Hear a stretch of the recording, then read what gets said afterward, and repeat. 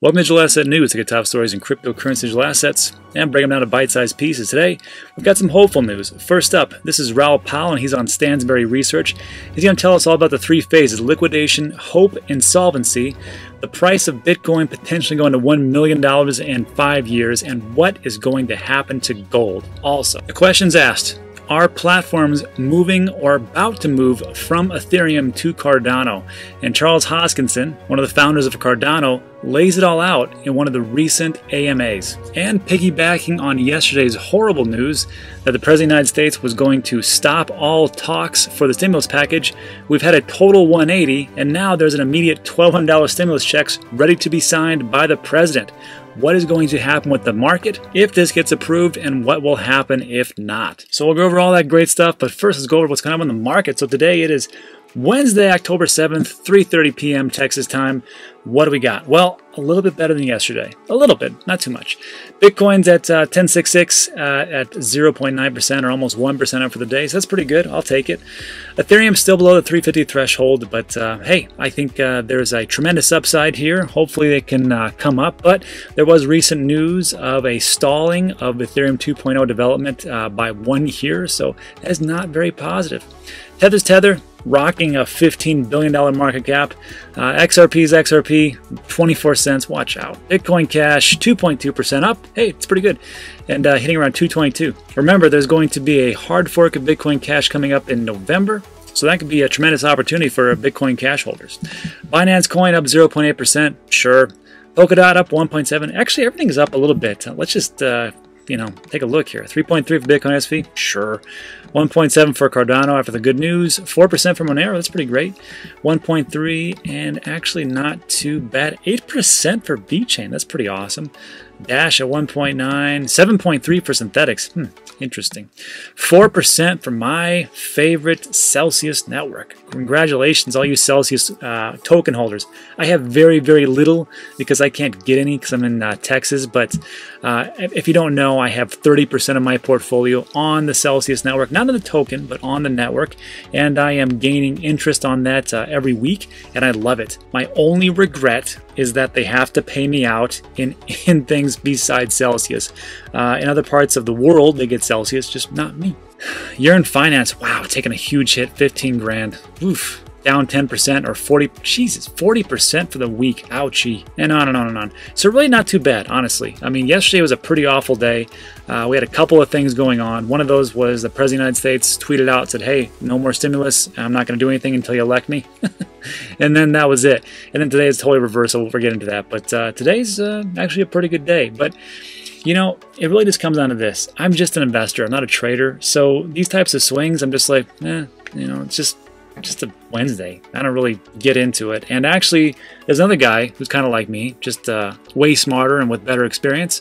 And it's Raoul Pal. And he's pretty much the exact same mindset. So let's just get right into it. Okay, so this is Raoul Pal. He was an ex-Goldman Sachs executive, retired at 36, and he's been all over the markets, and one of his big holds now is Bitcoin. And you probably heard he's been everywhere.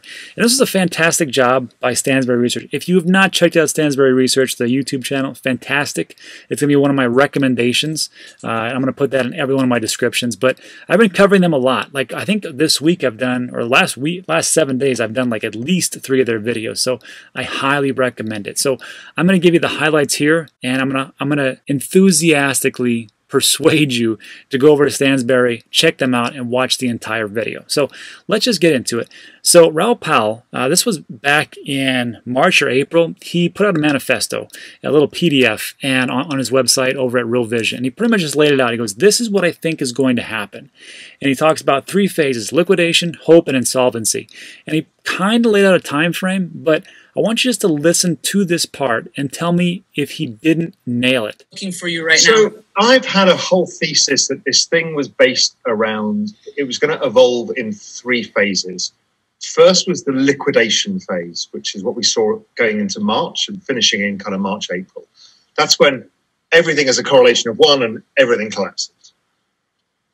Then after that, typically in a recession or a bear market, you have what's known as the hope phase, and particularly because of this, the virus and how that was going to evolve, the hope phase is the period when everyone thinks, actually, it's not going to be that bad. it's okay. And in some bear markets, that tends to last about 3 months. In most cases, bizarrely enough, whether it's the Nikkei 1990 or the S&P 2000 or the S&P 2008, it was a March low and a June high. There are other versions, 1929 being the main example, where it went on for 6 months. So that would take us into August. So those are the two theories I was playing with, that the markets would start to top out as reality sunk. Now, the difference of the reality that I'm seeing is that we're moving towards something called the insolvency. So when you talk about where am I on 1 to 10, so I've gone from 10 back up to 5 as we had the hope phase, and I'm now starting to go with back down again as I start to see the narrative pick up that the economy is not going to recover for a lot longer than we expect. There's no stimulus around, and we've got more problems to come in Europe, the US, and elsewhere. And businesses don't have enough cash flow. They're closing in droves, and that's what I call the insolvency phase. When you look around and you see things in your community, in your town, in your large city, wherever you're at, do you see businesses thriving and doing fantastic? Do you see new businesses opening up? Do you see people who are spending frivolously? Or do you see people retracting? Do you see businesses closing? Do you see different issues that are coming about just because of what has happened globally? For me, when I look around and I take a look at what's happening within my borders, I can only tell you that I don't see very many positive things. I see a lot of people that are very unsure, very uncertain.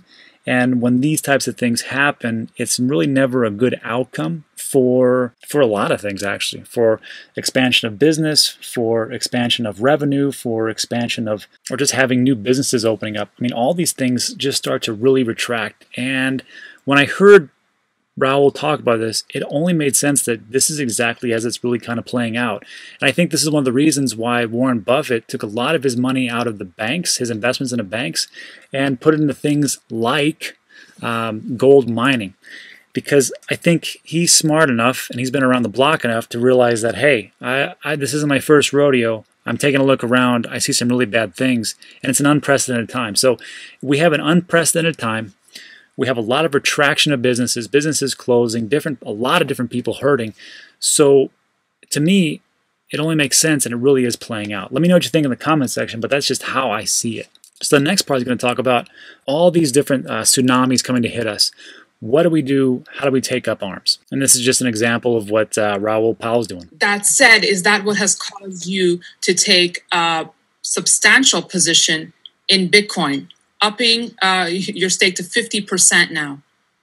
That has been an ongoing narrative. I've been involved in Bitcoin since, 2012. It's been the ongoing narrative of, at the beginning of this, I knew the only answer would be cut all interest rates to zero and probably negative, and then massive stimulus beyond anything which we've ever seen before. So the first phase, I wanted to be involved in Bitcoin, so I bought into the sell-off, added to my positions, and now I'm starting to see the shift towards insolvencies. And the only answer is more from the central banks. So that's why I've started to buy more and more Bitcoin. Technically, the setup's right.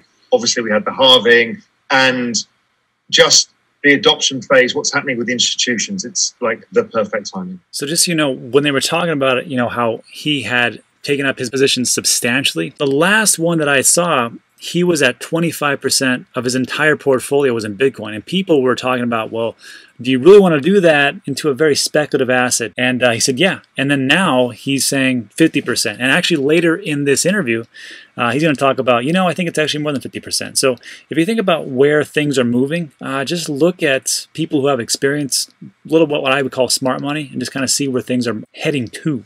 And then second to last here is he's going to talk about, this is when people talk about trading and they talk about, I got wrecked, or I'm very nervous, or, I had a big gain, or whatever they're talking about. I don't get into that. I just, dollar cost average, I put my money in. I'm very boring if you think about it, but boring works. And what he's going to talk about here is just the exact same way that I feel, and this is how I want you who are listening to this video to be coming up. I asked Michael Saylor how he sleeps at night after taking such a huge position in crypto. So I'll ask you as well. Over 50% for you now. How do you sleep? I don't actually think about it. I kind of think that I don't sleep a lot, right? But also I'm not worried, because how I structure my portfolios is when I take a big bet like that, I know that I've got 50% downside or so, and that's okay for me because the upside's so much bigger. And that's right. That's just how I feel.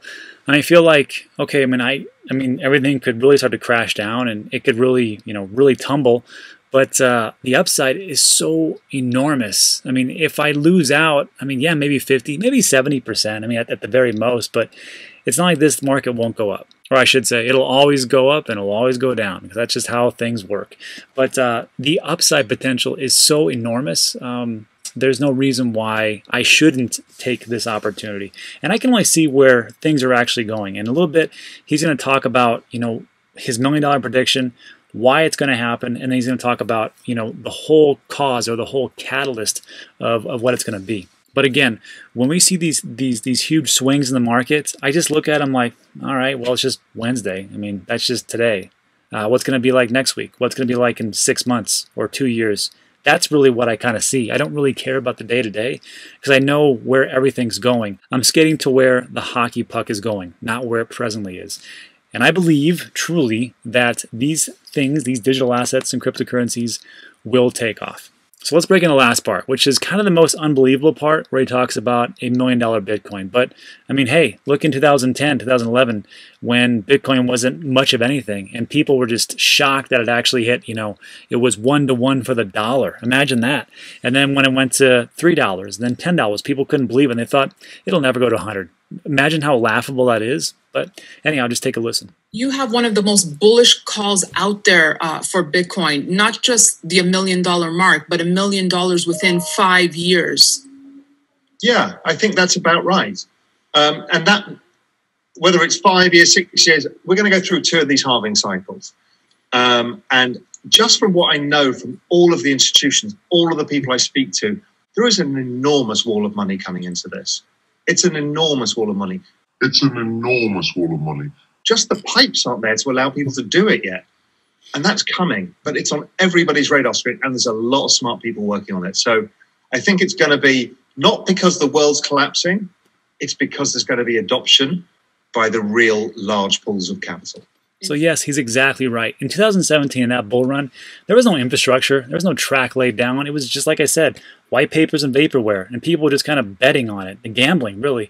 And now it's been 3 years later, coming up on 4, and there's been substantial progress made. Not only that, look at all the people that are actually in this space. I mean, we've got Fidelity Digital Assets with 8 trillion assets under management. You got TD Ameritrade with a paltry 1 trillion. You've got Van Eck, which were huge gold bugs, and they put this out January 2020, where they talk about how Bitcoin is just running away with everything as far as it compares to gold and how much superior it is. And of course, we got Grayscale and everything they are doing, which is snatching up all the Bitcoin. And then just recently, as a couple weeks ago, when you had Michael Saylor, the CEO of MicroStrategy, come out and said, hey, we just put essentially almost $500 million into Bitcoin because our fiat, our cash is on fire. And this is also a $1 billion company. So when you take a look around and see all the different things that are happening, I mean, it's just kind of all coming together. And if you're looking for these institutional players and all these big money people that are around there, take a look at Alex Mascioli's site. He is the head of 𝑫omains Institutional Investing. He knows all the big players, and he's got them all on his show. I love to watch his show for this specific reason. It gives us an opportunity to kind of look behind the whole curtain and see what the wizard's doing. And also sometimes I get to be on a show, which is pretty cool. Anyhow, that's it for that. So I'm just going to link this video into the description of this video for today, because I want you to watch the whole thing. It's really good. It's got a lot of great information. And there's some things that Raul also said. He said that he's considering getting rid of gold and putting into Bitcoin. And remember, Raul Powell was one of those big gold bugs. And, of course, why? He's going to talk about his stance on holding cash, how much Bitcoin is going to outperform gold. It's going to be massive. And the metric to check with banks to actually see the collapse. Now, I could go through the whole thing, but Stansberry Research does a lot of good, they put out a lot of good information. And I've been taking from their videos for the last week or so, and I just don't want to keep, taken and taken and taken. I want to actually bring you guys over there so you can get this video and many more like it, because it's great stuff.